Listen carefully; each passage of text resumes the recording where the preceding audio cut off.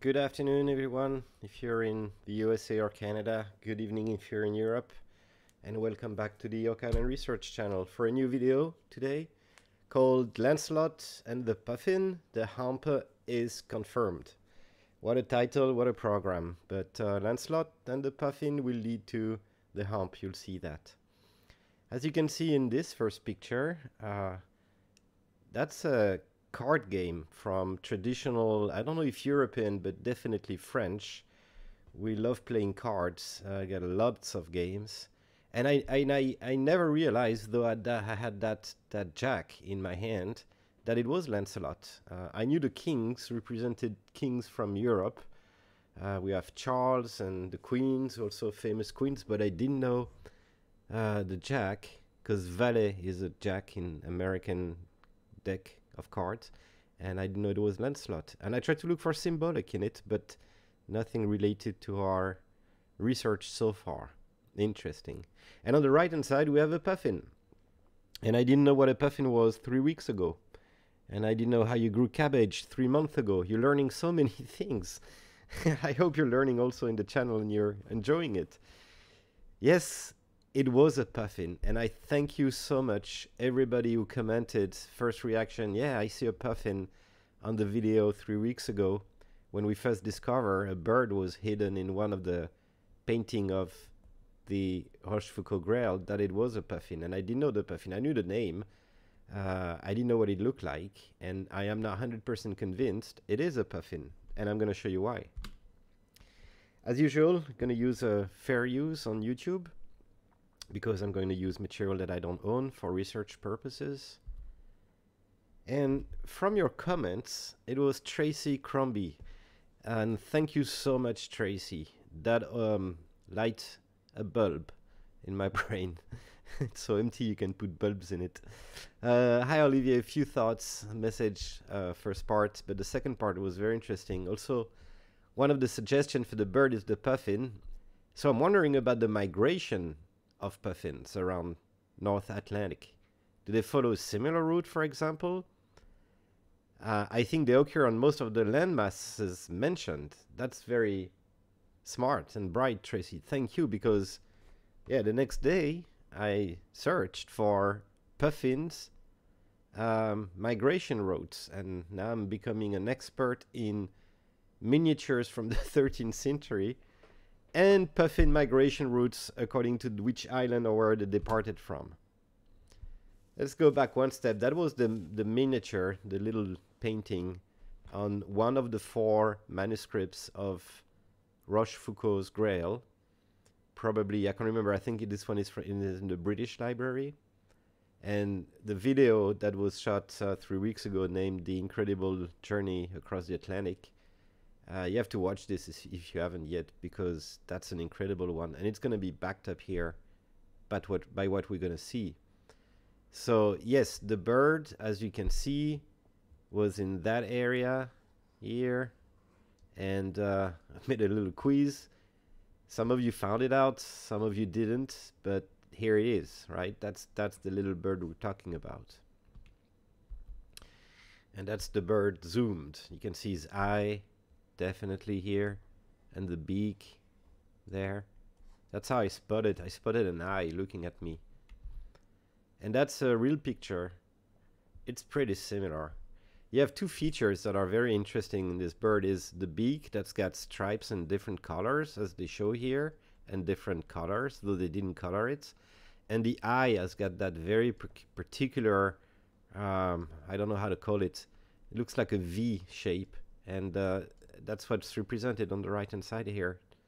Very, very interesting. And a big long belly that's also represented there with a change of color. It's probably this area. So they made a good job, I think, representing it. I don't know if I mentioned it, but I'm always amazed by how modern those pictures are. They're 900 years old, almost 1,000. I can't read the text, but we can read the pictures. That's beautiful. That's another picture. That's the front page picture of this video of a puffin. I'm starting to fall in love with those. The word in French for my French viewers, I know there's a couple. I'm thinking of François, Chico and a couple other. By the way, I'm still late on the mail. I got to reply to you. I'm sorry. It's called the macareux in French. Yeah, I knew the word, but I didn't know what it was. Very interesting. So let's see about the migration. As we learned how to decode this journey journal or picture of the journey, we knew the first stretch is from France, and I'm still in doubting it could be from Denmark. And the incredible thing is all I'm going to show you works for Denmark too. This is from the webpage ResearchGate, example of migration routes of Atlantic puffins from 6 colonies. Yes, that's what I did last week. Study puffin migration routes. And you can see there's a definite concentration around England. And that could corroborate the first stretch. The second stretch is from, I suspect, Scotland to Iceland, probably making a stopover at the Faroe Islands, which are famous for puffins, because it's another one of their spots for traveling. Interesting, huh? The blue is the way to, and the red is way back, as I understood them, but it's not clear. They call it the start and the end, but I'm not sure what they refer to on the website. If you want to have a look, I'll put the URL in the description. But that's a very interesting route from England. They seem to go to the Faroe for sure, and they can reach all that area in near Iceland, kind of like the route we're photoing. And this one's beautiful along, you remember Greenland with the strong current that's pushing you, and these are the models. They could call this the Puffin route, right? The Puffin highway, because either from north of Iceland taking the superhighway current, or from the back and going straight through. They fly over land, they don't care, but definitely that's the Puffin route. So that's the summary of the journey that is described in this picture. And on the right hand side you can see the different journeys of migration of the puffin, the Atlantic puffin. So I was thinking the other day, now this brings down to, yeah, to 3 theories. Let me wind back. I don't have a, yeah, here. I got 3 theories now. It's either or. This picture. Option 1. It is an ornithological book, a book that deals with bird, and the Rochefoucauld Grail is a book that tells about stories of birds and how they migrate, and that's all, and that's what it is, which I don't believe. The second hypothesis is that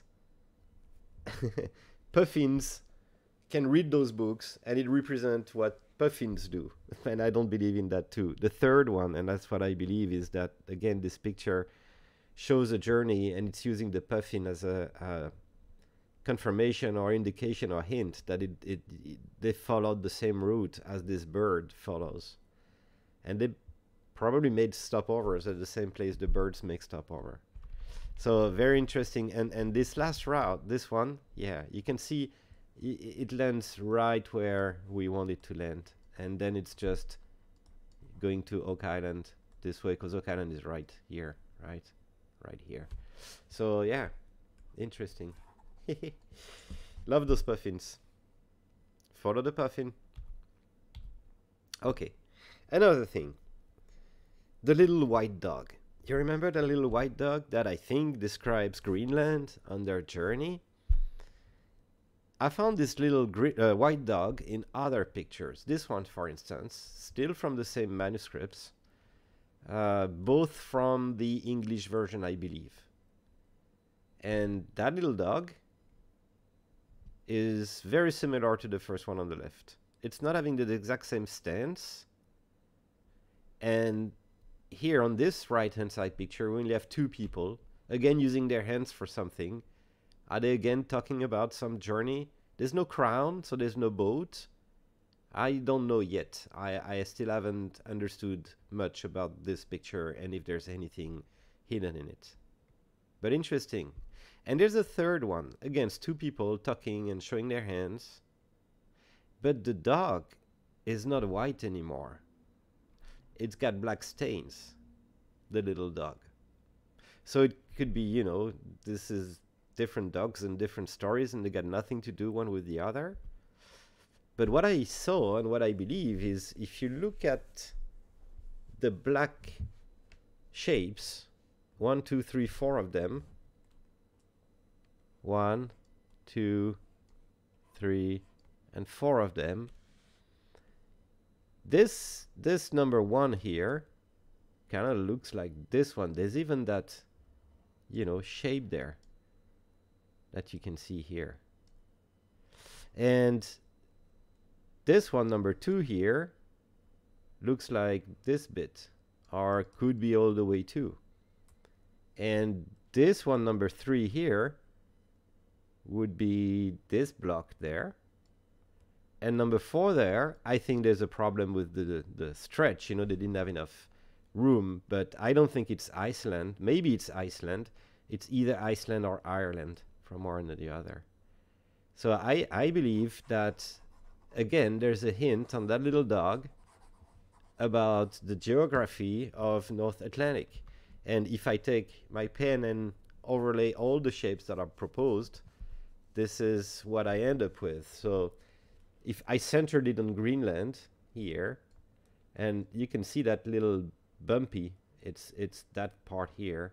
The scale doesn't work, right? It's not scaled properly, but the shapes are there, and this shape here goes well with the, you even get the curve of Labrador, and interesting, huh? And I think that's Ireland by the shape of it. I don't think it's Iceland, but they couldn't put it where they wanted. It's at the very, very back of the dog. That's how out so far east they could go.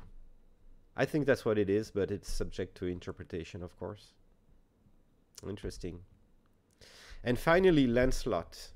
I'm getting more and more into understanding the whole Grail and why 4 books, and we make a video about it soon. There's some very interesting birth certificates about those manuscripts, where they come from, what was the first one of them all, who wrote it, who did he know, that person, and maybe what did he want to represent. I'm not talking about Guy Rochefoucauld, I'm talking about the first books of the Graal cycle, and it's very interesting. I'll make a video about it. In this miniature, which is from the rare set of miniatures we have from the book that was sold at Sotheby, this picture, it's good quality because it's Sotheby who took it. It's part of the, you know, 9-10 pictures we've got from that book that was sold for £2.5 million, and that's one of them. So it's Lancelot trying to take his own life. I don't remember the story, so big it is, and why he's trying to do that. And at first you don't see much, but you know me. I'm starting to draw lines when I see alignments, and this is what I did. Of course, la hampe, the lens, is always a candidate, taking the tip and putting it vertically. And what you can see is that at the bottom here, it hits that. Is it a stain? Let me go back. Is it a stain of blood, or is it a star marker? And I think it's I don't know actually what it is, but what's interesting is the lens hits right into that point when you take the tip of the lens here, the very tip. And the second line that's obvious, maybe not obvious, but it works, is you see that angle here on that shield, and then I make it go exactly through the entry point of the sword into the leg of Lancelot, and it's aligned again with that stain or that mark here. Let me do it reverse. I use this line here. You can see a black line with this angle, and it's perfectly aligned with this here, this line here, on the top of the shield. That's the same angle. It's the same line. And it hits right into here. That was starting to be interesting. And then, of course, I got a sword. And I've got a sword with an axis, right? Do it again. I'm using the line they're providing here, that line, and I'm using this as my baseline. And of course it hits the wound point, the hit point. And the last one, which I found interesting, is I took the eye of this gentleman on the right, and I noticed that there's a 90-degree intersection with that line, and it hits exactly at the tip of this shield and the arm and everything. So I found it interesting, that line. And then I took a step back and I looked at this. And I said to myself, I know this figure. I know this figure because I've seen it before somewhere else. I've seen it here. This is Dot to Dots, Michael's work about the overlay of Rochefoucauld map, Zina Halpern's map, onto the island with the proper scale and proper orientation. And you see Nolan's Cross here, right? And that's the red line is the Ver line. The Ver line goes through the V. It's east-west, and it goes right into the middle of Round Island, westward. And by the work Michael and I provided, we located the position of the hump, which is that device that lets or lets not water enter the vault, and you can block the upflow entry of water. And the same line, cone, hump, is aligned with the triangle of Peter and the oak entrance, as per the vault theory and the awesome work from Michael. So I was mentioning, I've seen that mode, I've seen that pattern. Yes, I have. It's there. It's this one. Let's see. So when I overlay, and I'm going to zoom out on purpose, that's the configuration I've got. Okay. And picture format. Let's play with the zoom, with the, sorry, transparency. So that's my map. I took a bit of it. It's upside down. And when I overlay, I stretch it out and I overlay. And remember, the proportion are always kept when you manipulate pictures in PowerPoint, as I'm doing. And when you overlay it, let me zoom back in. Yes, that's exactly what it is. That is, if you align, let me use another color for you to see better. So if we align here, oh, that moved. If we align the lens here, right, that's the east-west line. That's the east-west line. The lens here represents the east-west line that hits. Oh no, sorry. The east-west line is here. Yes, no, it is. It is. That's the east-west line going to Round Island, and it's right there. It hits the hump, and cone A is the place the wound and the hit is, and the place that is described as a star or the wound is where the La Hampe is located. It's pretty cool, huh? So I did the opposite. I copied, where is it? Here. I copied this and I painted it in yellow so you can see better. But I did a copy of that motif, that pattern. And what I did is I took the picture here and did the opposite. Instead of overlaying the picture here onto the miniature from the Graal, I took what I drew on the miniature of the Graal and overlaid it onto this, keeping the proportions. And look how it matches. That's pretty accurate. We even find accuracy. All the points register very, very well. Exactly here, here, here, here, here. That's the headstone. Yeah. And I have the oak entrance line and the triangle, but they're outside, of course, outside of the picture. That doesn't go that far. That's the limit of the picture, is the length of the yellow lines. But 1, 2, 3, 4, 5 points registering. Ah, you can call it coincidence, huh, if you wish, but 5 points is beyond coincidence, especially when they all align. Yeah, that's pretty impressive. Huh? That was, if you want to have a look at it, that was Lancelot trying to commit suicide, and he's revealing the HAMPE. So again, La Rochefoucauld manuscript Grail, which officially and certified, verified to be a 1315 document, 1315, shows in it a full alignment on the Oak Island Nolan Cross, which is a registered and proven geometric shape that you can verify, adding on top Zina Halpern's map information, that is La Hampe, confirming again the formula description about La Hampe at 522 feet. All those, it is such an unexpected witness, that manuscript, because we know it's real. It's proven, it's not a fantasy, it's not a hoax. And you find in that document, which is so reliable somehow, that documents like Zina Halpern map, which are said not to be that reliable, though I don't believe, I think they are. That's exactly it. And it would tend to show that the people in 1315 who ordered that book or who made it, from my research, there's only 4 picture drawers in the team, only 4 individuals. You don't have to put that many people into the secret. I don't know the process. I don't know how it happened. But that's too many coincidences, video after video, you must admit, that there's something in those manuscripts. Yeah, thank you. Take care. Don't hesitate to comment. Always a pleasure to do those videos. And there's more. There's so much more.